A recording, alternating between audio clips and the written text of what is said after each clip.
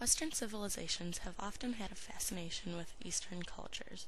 During British imperialism, many people became interested with the cultures of India and China. Although not considered as productive nor as profitable because of its geographic isolation, Tibet became an interest of the British, particularly because of its extraordinary religious ties.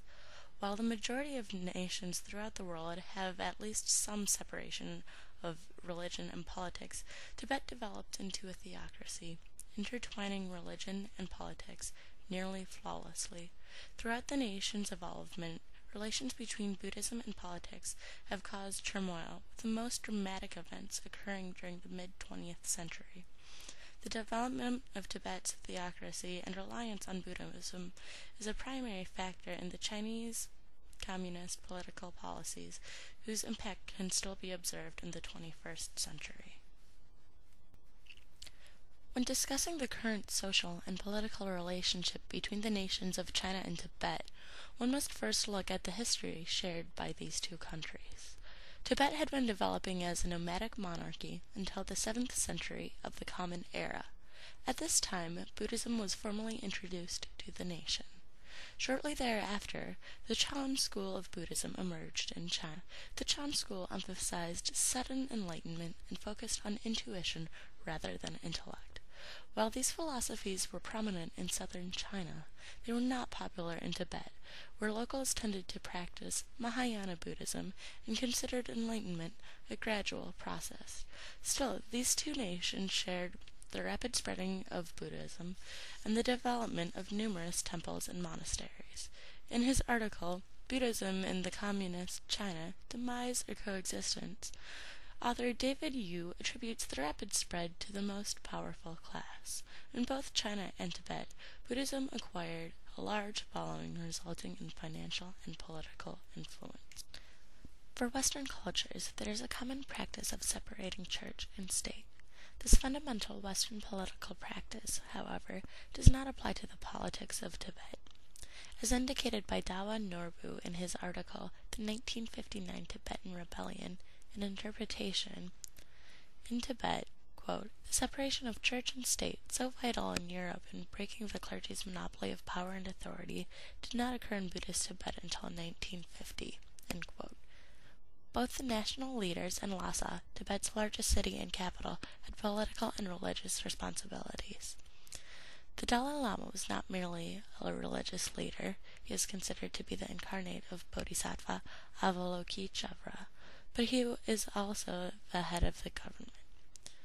The city of Lhasa was not only a central location for Buddhism, it was also the political center of Tibet.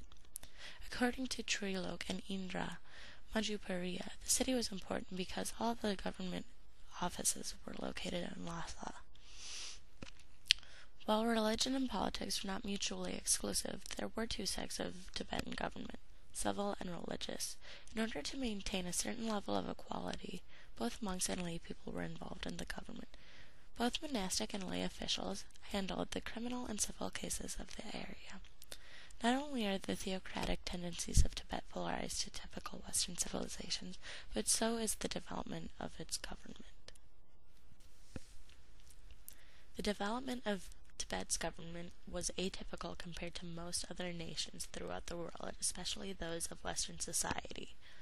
While European nations tended to develop first as theocracies, then into monarchies, Tibet evolved inversely of this model. Initially, Tibet was a powerful monarchy, but between the 8th and 12th centuries of the Common Era, the government shifted to a theocracy. During this time, there was still some separation between religious and political practices. In 1642, however, nearly the whole of Tibet came under the 5th Dalai Lama's rule. At this point, the Dalai Lama was no longer simply a religious leader. He also held legitimate political authority. A century later, Tibet formally created a government called the Kashag. The Kashag was composed of 4 men, usually 2 monks and 2 laymen. Though the government structure of Tibet was only slightly variant from others around the world, the passive political practices made Tibet's government unique. While Buddhism spread across Asia, there was never an articulation as to what might be termed a Buddhist social or political philosophy.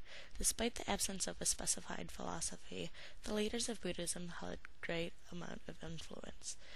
The financial and social power wielded by the Tibetan leaders, however, was seldom used to create socio-political change.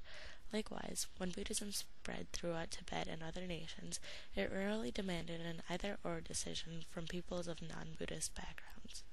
Rather than using force like many of the surrounding nations, the influence of Buddhism and ahimsa, the practice of nonviolence, allowed for peaceful coexistence between various cultures.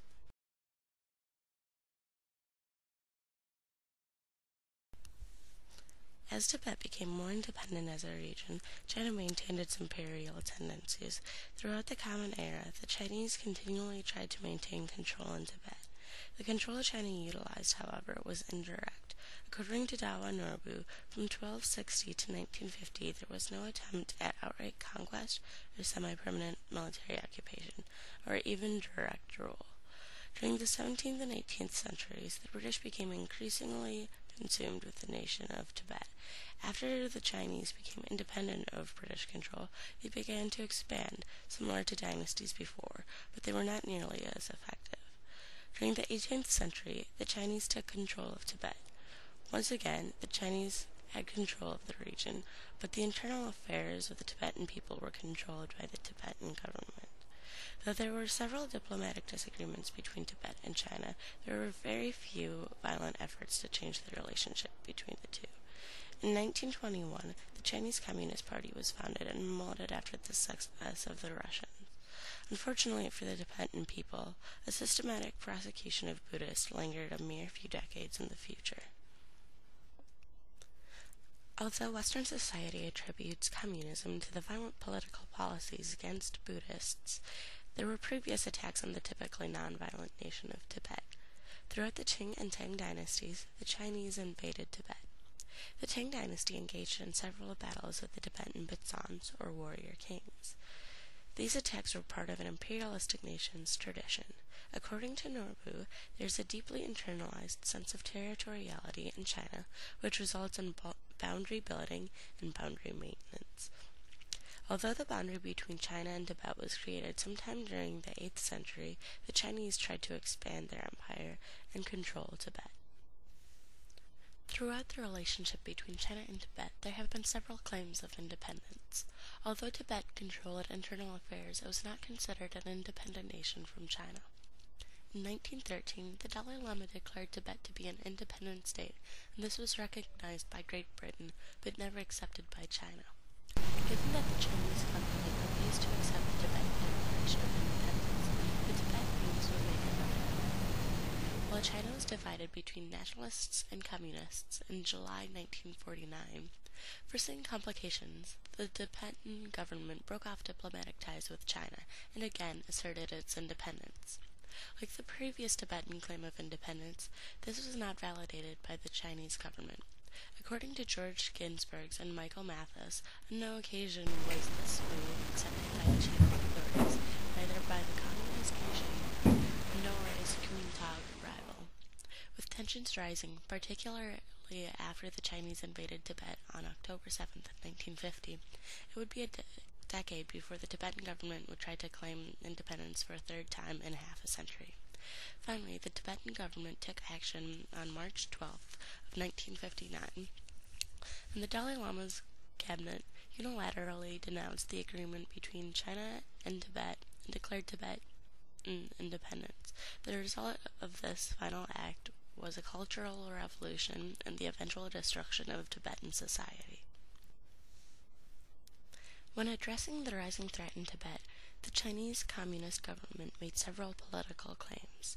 In order to appease the Tibetan people, the Chinese made promises that they would respect the Tibetan religion and repeatedly pledged themselves to grant the province autonomy under the unified control of the Central People's Government. Religious freedom and autonomy were key points to negotiating with the Tibetans, since these were the nation's goals. Article 88 of the Constitution allowed citizens of the People's Republic of China to have freedom of religious belief. Although religion was not an ideal of the Communist Party, it appeared as though religion would be accepted. In a speech, Communist leader Mao Zedong claimed, "We cannot use executive order to stamp out religion, nor can we force people not to believe religion." Although this assertion seems to indicate tolerance by the Communists for Buddhism, the actions of the party contradict the political claims. It should come as no surprise that the claims of the party to the Tibetans contrasted the actions taken. Tibet was granted a supposed regional autonomy. The nation, however, was categorically incorporated within the framework of the Chinese Communist